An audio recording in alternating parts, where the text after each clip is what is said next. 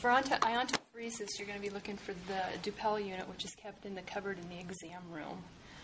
You'll also want to get the electrodes from this box. We happen to have on hand right now just the standard size. This is what they look like. We will go ahead and peel one open.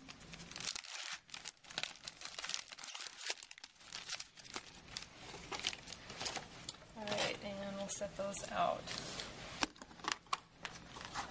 We'll also need the iontophoresis unit, 2 lead cords, syringe, and the medication, which in this case will be dexamethasone sodium phosphate. We've marked it though with water because we use that in lab.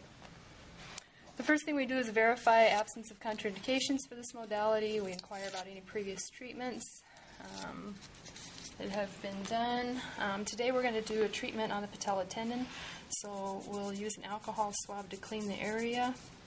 Those are usually found in the box that the electrodes come in. Alright, then we will fill the electrodes. So we have 2 electrodes. The one with the cotton pad on it is the active, and this will be the dispersive. The active is much smaller. This is our surface area compared to the dispersive surface area right here.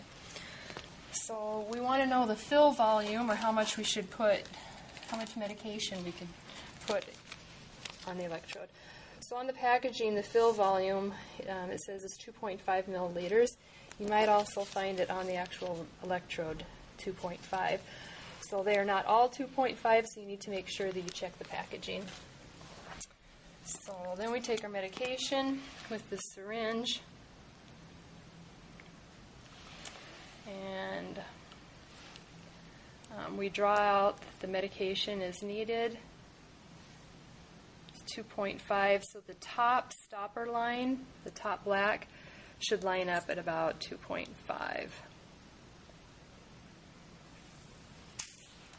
Alright.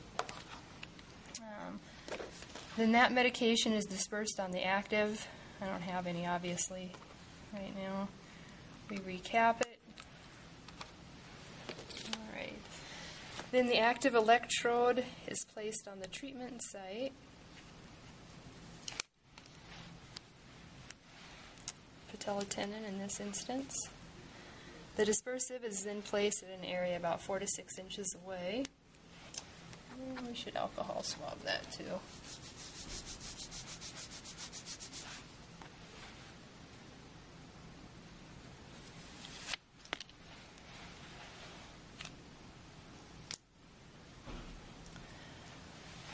Alright, our leads are inserted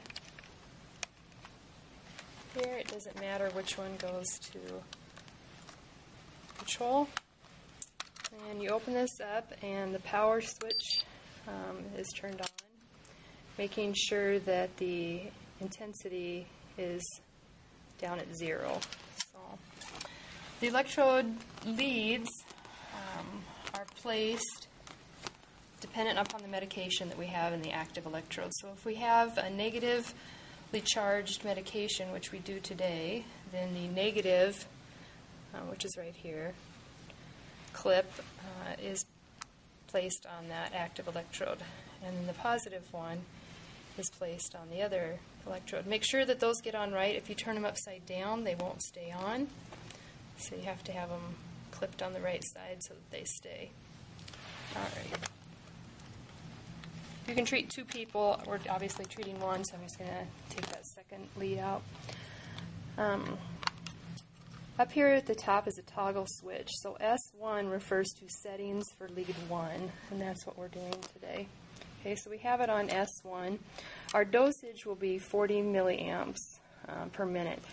If we needed to change that, or if it wasn't correct, then we could come down here to dosage and push that down to change that number or increase it for higher.